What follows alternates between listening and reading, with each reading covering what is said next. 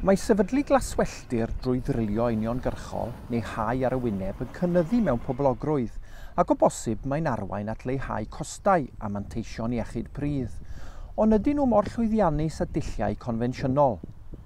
Mwyn ateb rhai o'ch cwestiynnau ar wahanol ddulliau o sefydlu gwndonnydd, heuwyd arbrawf PROSOILplus yn mis Ebrill 2019.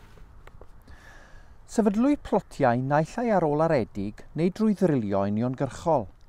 Rydyn ni'n cymharu gwndwn meillion coch a rhygwellt gyda un sy'n cynnwys meillion coch, rhygwellt, byswellt a rhonwellt i ddeall os bod cynnyddu y rhywogaethau y dyfur yn gwella iechyd pridd a'i wytnwch i wrthsefyll tywydd eithafol.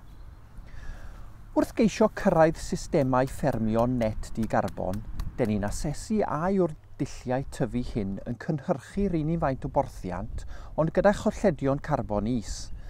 Gan ddefnyddio siambrau gyda'i gwaelodion wedi gosod yn y pridd, rydyn ni'n mesur allyriadau nwyol y pridd fel carbon dioxide yn rheolaidd i asesu effaith amgylcheddol mabwysiadu gwahanol ddulliau rhai.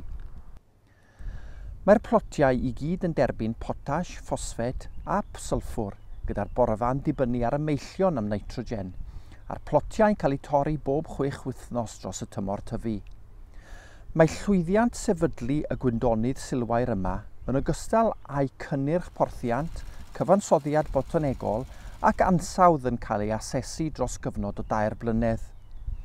Cofrestrwch ar y wefan i gael y wybodaeth ddiweddaraf am y cynllun a gallwn eich hysbysu sut mae'r arbrawf yn datblygu.